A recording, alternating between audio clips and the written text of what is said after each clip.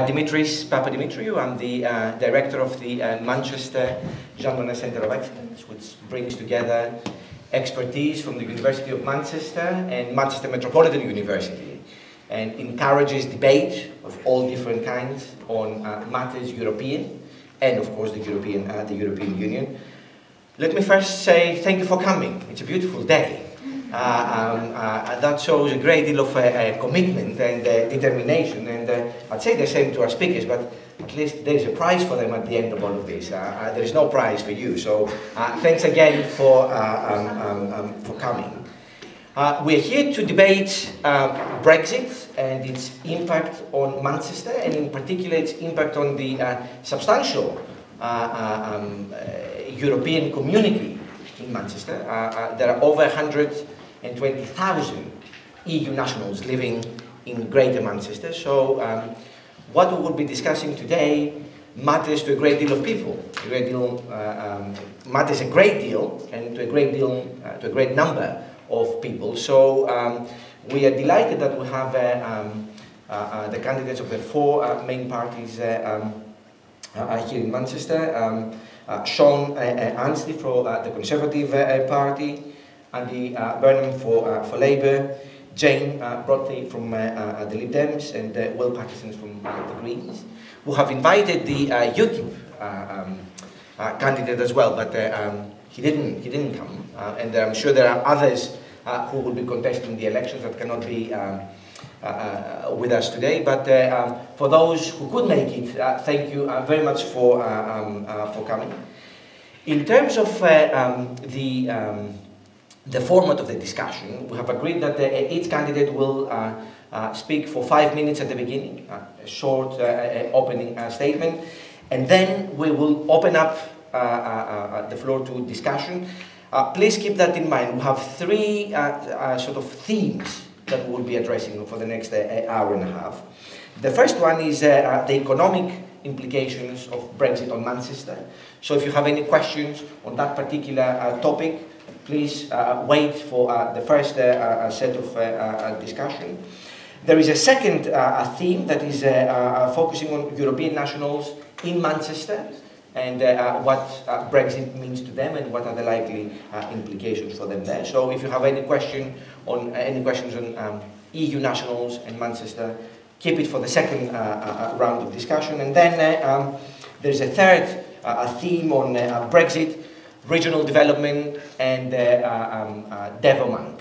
So again, if you have questions about regional development projects and how will the devolution process square with Brexit, keep your questions for that. I'm delighted to be asked to host this discussion, and the Jean Monnet Centre is providing the home here, but really a lot of the credit should go to the 3 Million organisation, and particularly Christina Tegolo, who has done a lot of the legwork in preparing this fantastic event. It's a grassroots initiative, and we like that. We like it because it's what is going to happen in May is an exercise in local democracy, but of course local democracy need people like Christina to get others organized, right, and get them to debate things. So it's terrific that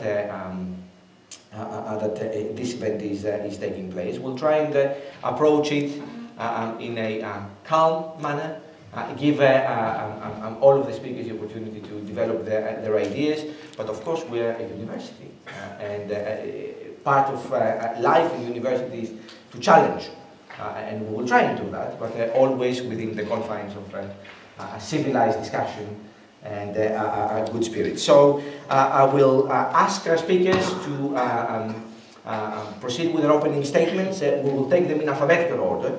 So I'll ask Sean to go first. Sean, the floor is yours.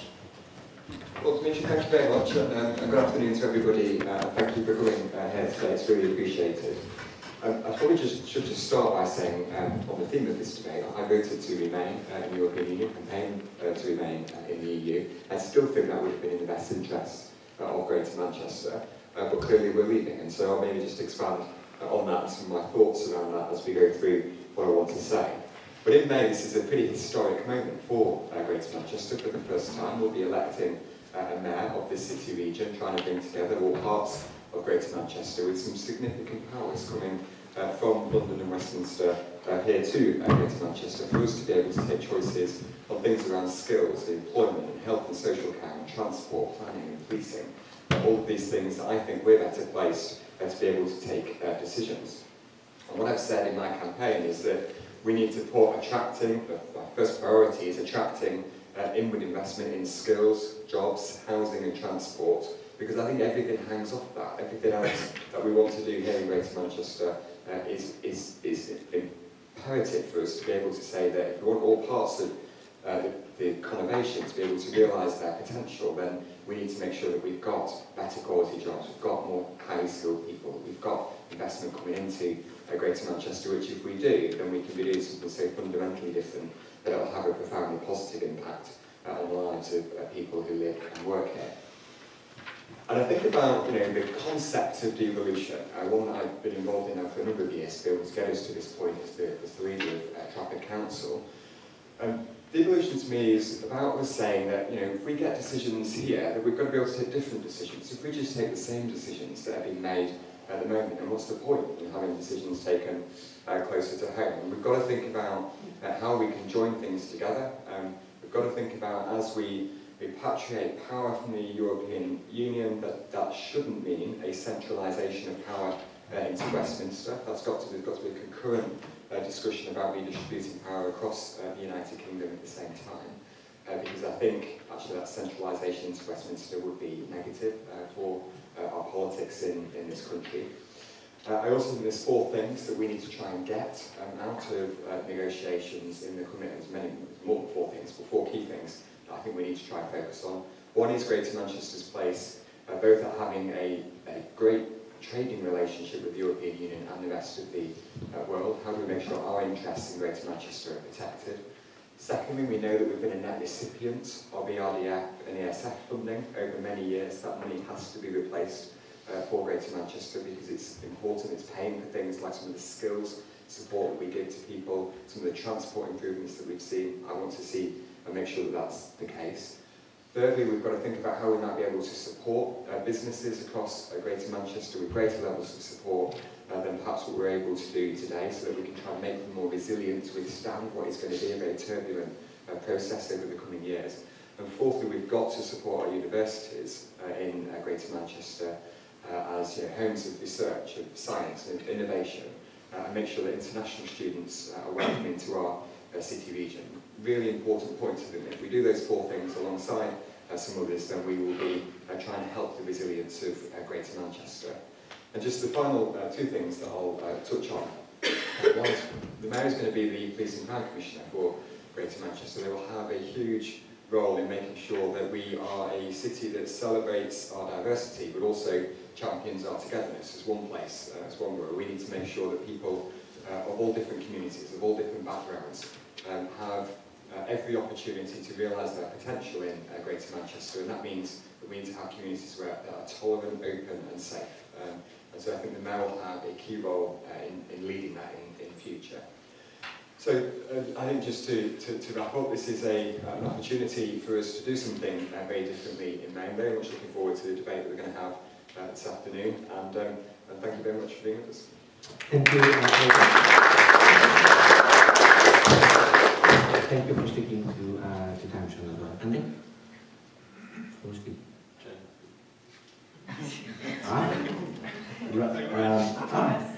Jane? 5 minutes. Right, I'm sorry. It's okay. Good afternoon, everybody. Well, it will come as no surprise to you that here I'm from the Liberal Democrats, Jane Brophy, and I campaign passionately to remain in the European Union. I still think that's the way forward, that we keep our very, very close links with the European Union, especially in Greater Manchester. I don't think that people actually voted for the sort of hard Brexit we're actually seeing the Conservatives put us forward for right now. I think there are people voting for a departure of the European Union. They didn't really vote for the destination. And I'd like to see people of Greater Manchester have a say on what deal actually is negotiated in the European Union. So I think that's important to all our futures, and I'll explain why. Because I think that in Greater Manchester, all of our structures and our policies are actually underpinned by our relationship with the European Union. And I'll start with our universities. I was extremely sad when we voted to leave the European Union because of that special relationship of our universities with research in the European Union. And I realise that everybody's doing everything they can to make sure the funding remains so we get the same level of research for our universities. But I think that's going to be a challenge. And I think our universities are going to potentially lose out because we are losing our relationship with the European Union. So I will fight to keep that. Secondly, in transport as well, we know that the Metrolink was funded by European Union funding. Again, I think we need to make sure, as your Mayor of Greater Manchester, that we fight to get the best possible deal so that we can keep the funding for our transport networks. And like many of the candidates here, I will, as your Mayor, be arguing for funding to come from the South East to Greater Manchester so that we do get that funding for our transport infrastructure. I still think we are losing out from our changing relationship with the European Union. Our NHS, I work for the NHS, have done for all of my professional life across Greater Manchester, not currently in Greater Manchester, but I have a lot of experience in working in the NHS, and it concerns me that we're losing the staff. Many of our 7% of our staff are from the European Union. Now, if those people who support our NHS don't feel welcome anymore, that we have enough recruitment difficulties within the NHS already. I'm very worried about the fact that we will have recruitment difficulties in our NHS, but also in social care as well. We rely a lot on our EU residents to provide social care in this country. So it concerns me a lot for our future skills and employment that we won't have European Union residents here to take those jobs. But actually, it's more than that, isn't it? It's also, I think, when we took that debate to vote for Remain or Leave, it kind of unleashed things within our country that I would rather not have unleashed. It's kind of, Sean referred to it a little bit in his speech, it's kind of unleashed a division in society, and I'm concerned about that. I'm concerned about the impact it has on our diverse populations in Greater Manchester, that somehow it seems to have made it worse for our diverse populations within Greater Manchester. So as the Crime Commissioner role, I will make sure we fight that as well, so that we make sure that we have an open, tolerant, united, diverse Greater Manchester. So I launched my manifesto yesterday, and here it is. And top of my agenda as your Democrat candidate is I will fight against the hard Brexit that we're seeing. I don't think it's necessary that we have to have that. I still believe we should fight to keep our close links with the European Union, and I look forward to the debate and hearing more throughout the questions about how we go about maintaining those close possible links with the European Union. I'm standing to be your Mayor because I want an open, tolerant, diverse, united Greater Manchester. I think we're an internationalist city and we should keep going, and I think we should all just step forward together to have a close, internationalist, vibrant, positive, optimistic Greater Manchester. Thanks very much. Thank you very much. Then also speaking to them. Andy, good afternoon, everybody.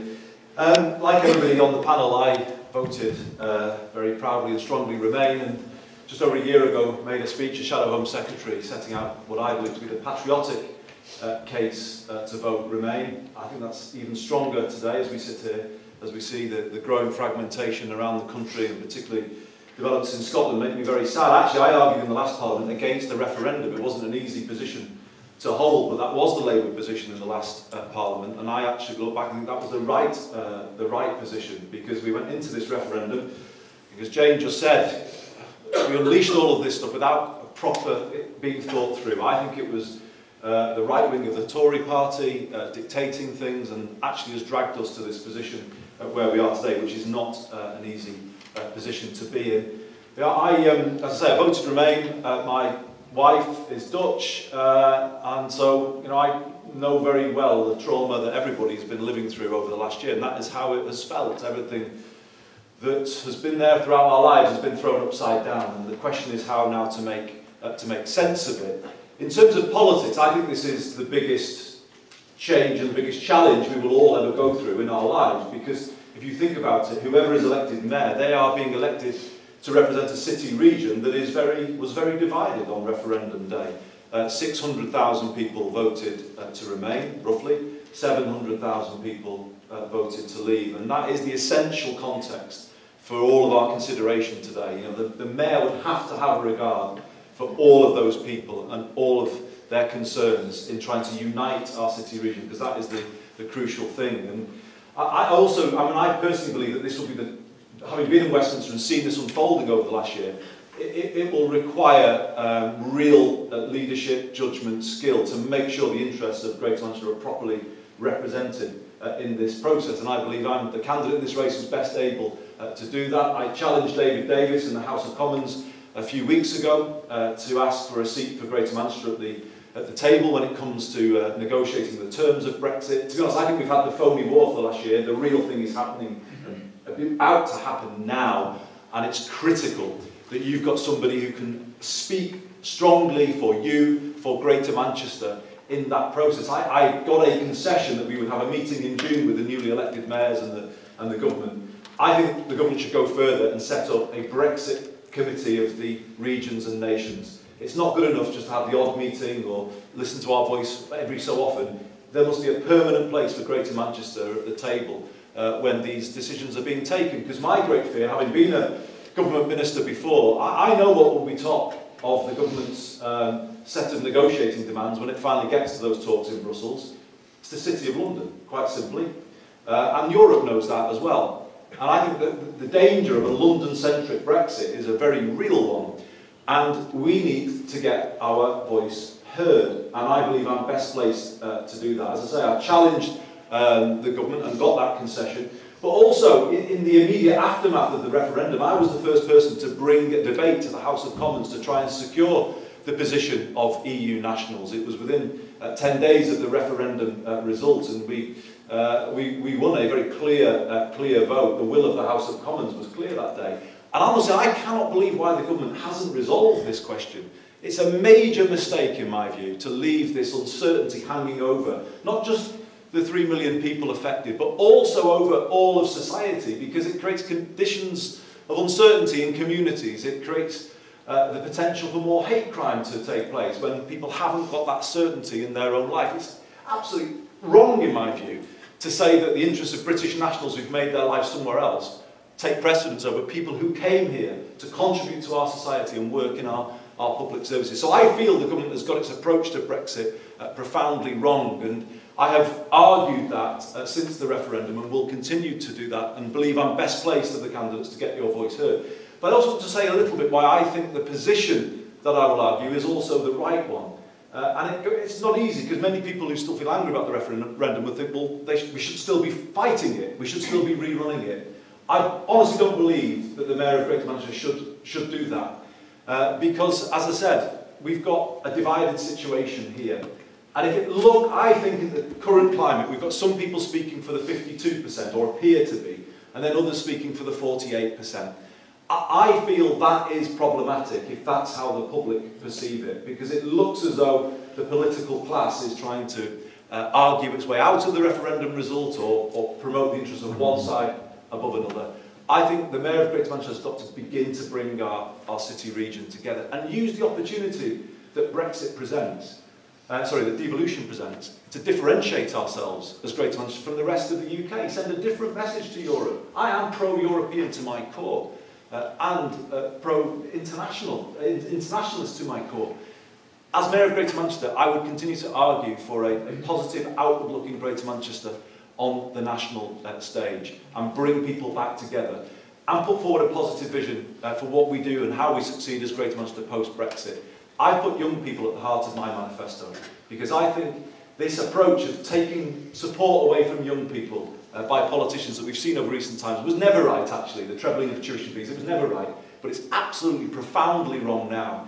If we want to make this place successful in the future, we will need to build a highly trained, highly motivated workforce so that we can attract inward investment in Greater Manchester from Europe and around the world. I've put forward a plan to make the best of Brexit for Greater Manchester, I think we need to see change to immigration that does least damage to our economy, that keeps us as an open, outward-looking Greater Manchester, and as I say, increasingly differentiates ourselves against the hard Brexit being pushed by the Tory party, which, like Jane, I will fight all the way. Okay. Thank you.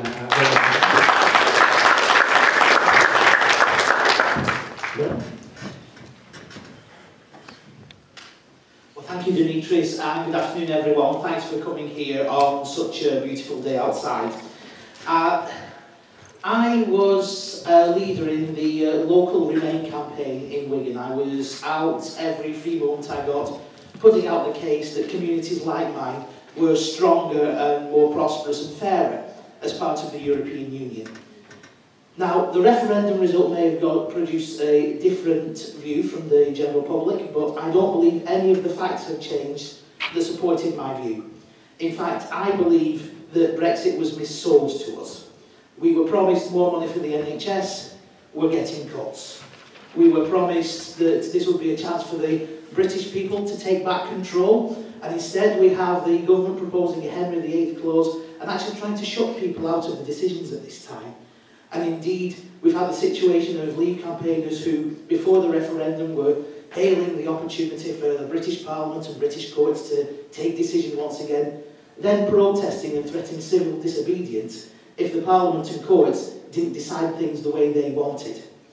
And so we have this situation where the argument does have to continue, because the very premise of Brexit, the very idea that was given to us, has turned out to be completely false. And this idea of a red, white and blue Brexit, as we've been offered, is equally a sham. When we look at the details, we see that what we're in fact getting is a true blue Tory Brexit, and we should certainly be resistant of that. And I'm proud to be part of a political party that sees itself as part of a global movement. Last week, when the government was sending the Article 50 letter to Donald Tusk, the Green Party was meeting in Liverpool. And it wasn't just the Green Party in England and Wales. It was a congress of the European Greens and the global Greens. Because ultimately, we see ourselves as part of a worldwide movement for sustainability and fairness. And I see myself not just as a citizen of Wigan and Greater Manchester, but as a citizen of Europe and a citizen of the world, and no referendum result will take that identity away from me. And that's why I'm proud to be part of a political party that celebrates free movement and doesn't shy away from that fact.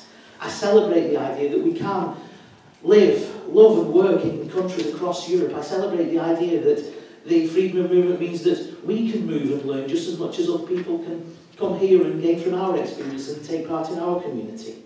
And I want to preserve that freedom. Because ultimately, the idea of taking rights away from people who have come here goes against some of the ideas of the identity we all hold. If Brexit was about who we are as a country and who we want to be, then let's just ask ourselves this. After we signed up to the European Economic Community and the Common Market, after we signed up for new countries to join the European Union, and we said that people who came from those countries to the UK should come and have the same rights and responsibilities of citizens of the UK, do we want to be the kind of country that then breaks that promise that we made to them for the sake of political expediency? For me, the answer is a resounding no. I say we keep those rights, we keep those responsibilities, we keep the ability for people to come and work in our NHS, because I've seen the struggle in our local hospitals, not because of the amount of people coming here to use the NHS services, but because of neighbouring hospitals closing, neighbouring services being shut down, because they cannot get the staff to support them. So we need to keep the flow of people coming in and working. And more than that, we need to stand on the principle that we are open and that we are tolerant. That's my vision for Greater Manchester, this idea that ultimately you have come to live here, you have come to work here, you have made your home here, and fundamentally you are welcome here. That's why the Brexit vote was not about the border around the country, but as I think all the participants have said so far, it was the borders that it built within the country, that division of communities. And so the Mayor's job, as I think we've all touched on, is to tackle the scourge of hate crime and tackle the rise of the far right here in Greater Manchester. And we need to push for that democracy, because for all the promises we've had of taking back control, it seems that's been reduced to a very small elite at the heart of government. And when I was out campaigning in Wigan, The one point that Leave voters said to me that I had difficulty arguing against was this idea that, particularly from the older voters who voted in the 1975 referendum, that what we were offered, or what the EU is now, is not what they voted for then. And that the evolution of the EU is something that's shut many people out as that process took place. We cannot afford, as we go through the Brexit process, to keep making that mistake. We must have an open process, a conversation that the whole people of Greater Manchester and the whole country can take part in. Because democracy is not just about having a vote then going back in your box until there's another one. It's about making sure that there's an ongoing discussion, an ongoing dialogue, and an ongoing debate. And ultimately, a final vote to sign off any deal that is proposed at the end of this process. That's what I'm standing for. Ultimately, this is about all of us working together. And as a friend of mine once said, what matters in life is not where you come from, it's where we are going together. That's what I'm standing for as your mayor.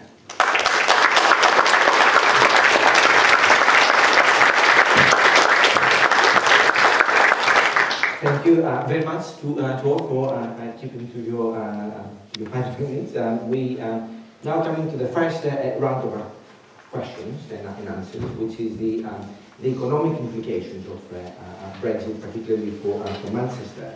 And before I open the floor to the audience to ask questions, let me just perhaps start with one of my own, and perhaps tell you that and you probably know that better than me, that the consensus, at least among many academics, is that post-Brexit, the British government will have to lower taxes, will have to kind of engage in a race to the bottom in order to attract inwards investment into the UK, and in that way compensate for the problems that Britain's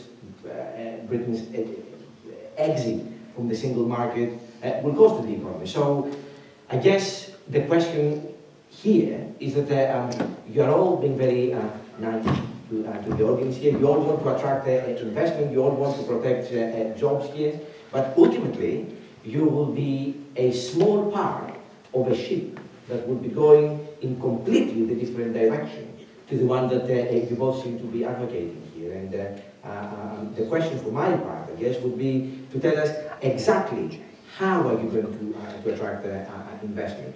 How are you going to protect the rights of EU nationals who live here? Could it be that you will all be relevant in tackling these issues? Perhaps I might be too simple, I don't know. But let me perhaps invite others to contribute here. Specific questions with regards to the economic impact of Brexit? Yeah? My role is, sorry, so everybody can hear.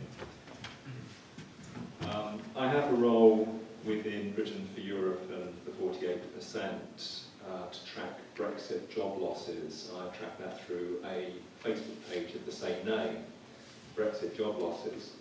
So far I've tracked 36,000 specific job losses, which I can absolutely pin on Brexit through the, mainly through either the impact on immigration or the impact of the exchange rate. How is that, which is, sorry, it says clearly accelerating, I've seen 5,000 in the last month, how is that going to affect the priorities of the Mayoral office in Manchester? Mm-hmm. Any more questions on that topic? Don't be shy. Anyone else would like to talk about perhaps universities or investment or the labour market?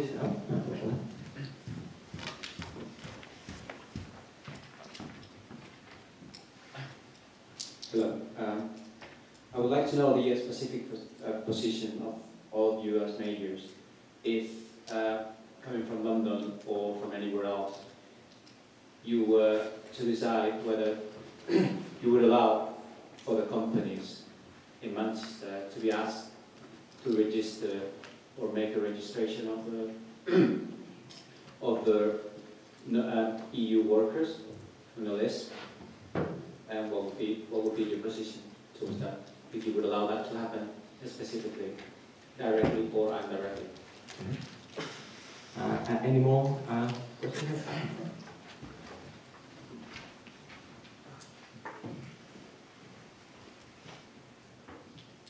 Hello. I'm a freelance translator, and as translators, most of us are freelancers, and the industry in this country has a policy of people always working into their mother tongues. Now, what I find a bit worrying for our industry is that freelancers never seem to get mentioned at all, and I have a suspicion that perhaps the Home Office would not be terribly keen on having people coming in as freelancers. But to Britain, this does enormous damage because obviously, as you're trying to sell things, you better speak the buyer's language. And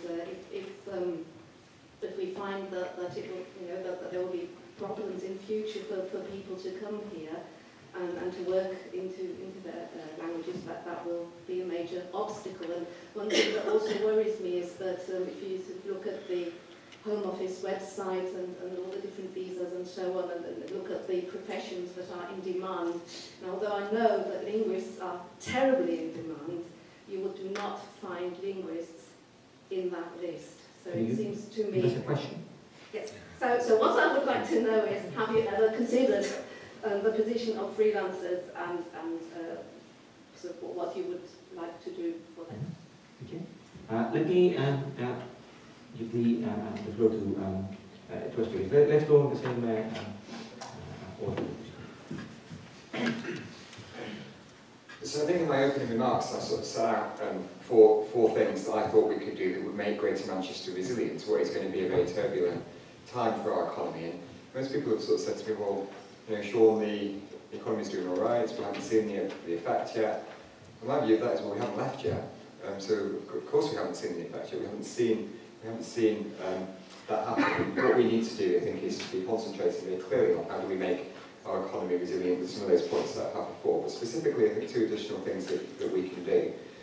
We have to be able to give confidence to our businesses, to investors, that when they come to Greater Manchester, we have a plan for where new homes will be, where new jobs will be, where new transport links will be, so that we can say that on a spatial level, that as we're going to compete with cities around the world for investment, that there is confidence that can be given to investors that we know what we're doing. And that's why, and there will be, in whatever form it ends up being in future, things like the spatial framework and so on are so important, so fundamentally even more important than what they were before, because we've got to be able to set out strategically, economically, spatially, what is the plan for Greater Manchester.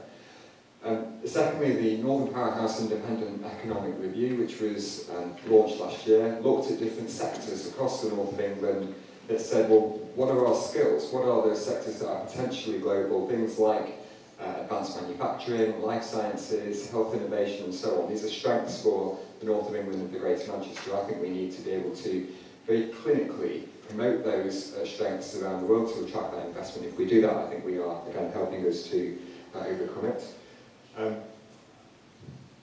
It's okay. Yeah. I think in the specific answer to the question around, I think we need to have data available to us around, who is in our companies, because it's important that we have evidence-based policy that comes back. I don't think, however, that publishing that and creating divisions, which I think it potentially does, is a particularly helpful thing to do. So I don't support that. In relation to freelancers, I would say this, wouldn't I? Having a Conservative mayor of Greater Manchester would give us a very powerful voice with the Conservative government in Westminster. I think that's important. And I think all of these different things. There are many things in negotiations that I don't think yet will have been thought about, and this may be one of the points here. And we need to have negotiations that are flexible and responsive enough to respond to new points as they're raised, and make sure that we do that if I was elected as mayor. Can I perhaps ask a follow-up question to you? Do you think that the taxes around the country are too high? Yeah, well, I think, listen, you just jogged my memory. The thing that I didn't say then is the pressing need to have fiscal devolution in the UK. UK, I think, is also going to be greater in future, so that we can have a great fiscal platform that gives us an ability to be able to respond, to help us support the Greater Manchester economy. And I'm a low tax person, but I also know that we will need to pay it. And so it's getting that balance right between. The problem with our taxation system, I think, in the UK is it's been fragmented. It doesn't particularly serve the purpose that it's designed to. We need to have much more reform of that. And if, here in Greater Manchester, if we can get the evolution of different levies, different stamp duty, for example, and others, then I think we can then do something that will be responsive to helping us support our economy. That's good. Jane? Okay, we've got a number of questions contained within that, but it's within the theme of the economic implications.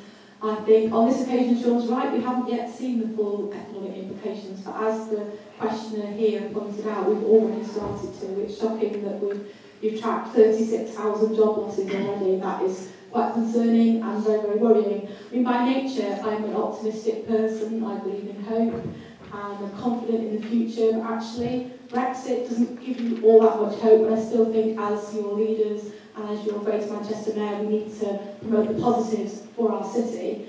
However, there are things that are of concern. There's a question over there about the EU workers and whether we should be collecting data. I think data collection is useful because then we get an idea of where our EU workers are and what the impact is on the economy. That's important. But like Sean, I wouldn't want to publish that data because I think it would be unfair on the EU workers themselves, but we still need to collect the data. On that subject of data, something that particularly concerns me that I heard of recently are that children of immigrants or who aren't sure of their status that may have problems having access to education. I was really deeply concerned when I heard that, because actually, if we think about children who come to our country, does it matter where their parents are from? They're still entitled to the same education as the children around them. So things like that, I think we should be open and tolerant to make sure all our services are accessible to all people, wherever they're from. If they're in the UK, we should be open and transparent with our services.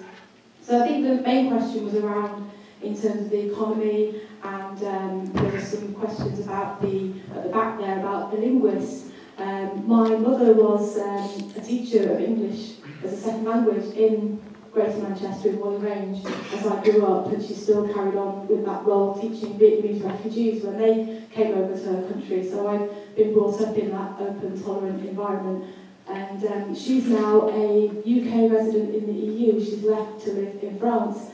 So it concerns me about her role there and her status as, and what's Theresa May. It concerns me very deeply about how we are treating our EU nationals in the UK and what's going to happen to our UK nationals who are in Europe. So there are a lot of issues that are unresolved. I think there's a lot of anxiety about this issue, and I think we need to get those things on the table and solutions as quickly as possible so people can feel secure about where they are.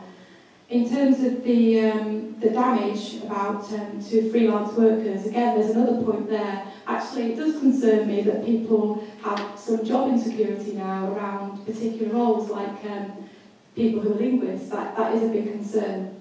To answer questions about taxes, and is that what you wanted to cover? I can ask a follow-up question just for you. Okay, so I think I'm going to get a follow-up question on taxes, so I'll wait for that. Right. The follow-up question was that, of course, Manchester has a student population that is nearly 100,000 strong. Probably 10-15% of them are EU nationals studying here. Post-Brexit, would you support or oppose the increase in the tuition fees to the level of international students, which would be something like 15,000 or 16,000 pounds a year?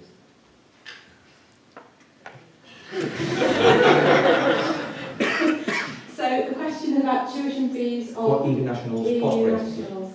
Well, I think our universities, in terms of promoting our economy, they need to be open and diverse to our European students as well as our UK students.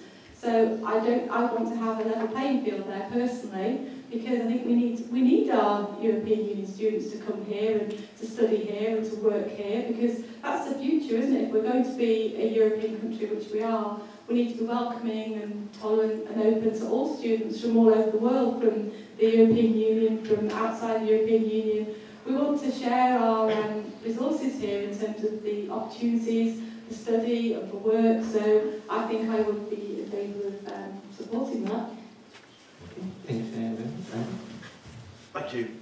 I'll deal with the two specifics and come back to the broader question. So, firstly, I'd just like to congratulate you on the work you're doing. I think it's critically important. In the House of Commons on the recent Article 50 votes, I voted both, again, to secure the status of EU nationals a fortnight ago, but also for the meaningful vote. Because I actually feel this debate will change. You know, public opinion will change as we go through this journey. And I think it's really important that we keep those opportunities to look at the evidence and reassess as we go along. So I would just want to commend you and encourage you to keep that focus on Greater Manchester for the Mayor, whoever that is, so that that argument can be put over to people, because I think public opinion will continue to change on the issue. On the list idea, I completely oppose any idea of a published list in the way that was put forward by the Home Secretary. Indeed, she put it forward in her Conservative Party conference speech, and as Shadow Home Secretary at the time, I led immediately a campaign against it, and she dropped it within a few days, and we haven't had it resurfaced since. So I took a very strong and clear position on that idea. You know, the idea of lists of people, it goes completely against anything I believe in, and we must stand against any drift in that direction. I think the Home Secretary and even the current Prime Minister have flirted with those kind of ideas. We should fight those things absolutely tooth and nail, and I will. On the broader question, in terms of how do we, Dimitri, your question and the point particularly about more casual workers, if I can put it that way, in the economy. The big argument I would make in terms of how do we handle this is I would seek to form an immediate alliance with my good friend Sadiq Khan to create a kind of North Pole and South Pole here in terms of a voice of reason and sanity, hopefully, in what is increasingly a debate run by, as I say, the right wing of the Tory party. And I think what we would argue for is a common sense position that, as I said, responds to some concerns about free movement, but does so in a minimal way so as to maximise our approach as pro-European and continuing to welcome people here. That is what I believe. I don't believe my constituents were asking for sweeping changes to freedom of movement. They weren't, actually, if you were listening carefully to what they were saying. They were asking for a greater degree of fairness. They wanted more protection of wages, because there have been examples in my constituency where wages were undercut. They wanted more support for public services, because there were examples where primary schools faced pressure, but they got no extra help to deal with it. There were very practical concerns, actually. You know, what we mustn't fall into the trap of doing is thinking that the 700,000 people in Greater Manchester who voted to leave are in some way xenophobic or worse racist. They are not. The people of Greater Manchester, in my view, in our history, have been some of the most warm and welcoming people anywhere in the country, and indeed Europe. The numbers of people who've come to work here as refugees, asylum seekers, or from other places, you know, this is a warm and welcoming place, and let's not lose sight of that. I think it's very important that we don't. They had practical concerns, which I think can be addressed through modest changes to freedom of movement, that therefore... Can you be more specific then? Because, well, actually, to be honest, if we implemented the system as it was, where if people didn't have a job, there was a potential that they could be asked to return. The actual system that came in post-Maastricht, if that had been implemented properly, as it is in other European countries... Yeah, why wasn't it? Well, that's a very good question, and I find that very frustrating, actually, because I've argued for just modest change to free movement, to meet the public concern. The failure to do that led to the big backlash against the whole thing, and that was a real failure of politics over many years, unfortunately. But I think the argument now is to require modest changes to maximise our access to the single market, and particularly in your case, it's about saying that under a system, the position of different groups of workers are recognised, and there isn't then a barrier to people coming, living and working here. If people are working here in gainful employment, then they should be able to continue to come and contribute to our economy. And so, can I just perhaps add a small follow-up question here? I mean, I'm always, as an academic, very worried when I hear anecdotal evidence, you know, that there is anecdotal evidence in my constituency, wages were kind of introduced as a result of EU nationals working there, or that there is pressure on local services. Is there a study that we can read with numbers that actually proves that point? Yes. Beyond the anecdotal? Yes, yes, there is. There's a Bank of England study on the effect of free movement on wages, which was published, I think, in February or March last year. And what it showed, and this is why I would say it would substantiate my argument for modest changes to free movement, what it showed was there was largely no or even a beneficial impact on wages in the vast majority of the economy. However, in the unskilled category, there was a 2% downward fall in wages. So there was evidence that free movement had a negative impact on wages at the lowest end of the labour market. By 2%? By 2%. That was a Bank of England study. Now, people came back and said, oh, well, that's not very much. You know, and I agree, it's not very much. But for people on the lowest wages, it was a real impact. And you cannot ignore that. And it's why I've always made the argument. I believe freedom of movement rules should have been changed to protect skilled wages, to prevent agencies coming in and bringing shifts in to undercut existing wage levels or undercut skilled wage levels. And again, the failure of Europe to reform on that point, in my view, left us open to losing the referendum. Great, thanks very much. Let's yeah, one minute. You'll come back. Well, firstly, in terms of the work you're doing in tracking those job losses, as I think we've all said, that's important work, and we've seen the evidence in communities across Greater Manchester as well. I think one thing we do need to be wary of, though, is making sure that we don't just assume that Brexit is the root cause of every failure that is going on and every job loss. In some cases, these are actually relatively weak businesses where Brexit is actually just making the difference between that business succeeding and failing, and there were some systemic weaknesses in the way that business was operating as things stood. So we need to, I think, start stress testing businesses a little better and safeguarding. Okay. But you're absolutely right, though, the job losses are happening, and we need to be innovative in the jobs that we have going forward. We need to make sure that we have a more decentralised economy across Greater Manchester to ensure that there's no brain drain from the outer boroughs to the centre or to outside Greater Manchester, and we need to make sure that we don't compartmentalise our economy so individual communities aren't reliant on one specific industry and then find themselves in serious trouble if anything should happen to that industry and happen to that economic sector. In terms of the register of workers, I think it's right that we collect the data just so we can see where there are EU nationals working. We can identify any issues where particular sectors where EU nationals are not well represented, and also track any instances of discrimination and exploitation that are going on. But absolutely, the sort of name and shame approach that's being adopted by the government is just plain beyond the pale. It's completely unacceptable, and I will oppose that completely. And in terms of the workers, freelancers and linguists, as someone with a linguistics degree in 3 languages at A level and having worked as an interpreter for a voluntary organisation on a couple of occasions, I should probably declare an interest here. No, the work you do is absolutely vital. It's vital that we do actually have that community, that we're supporting language learning still in this country, that we're supporting the work of interpreters who do come in. And this is why I'm such a big supporter of free movement as it stands, because the visa regulation we have are already too complex, and there's not enough thought or preparation that's been gone in to what will come after Brexit. We've got this rather ridiculous situation where the designers of Football Manager 2017 have planned for the new visa regulations better than the UK government have. That's completely unacceptable again, so that's why I support, again, maintaining free movement and more support for freelancers.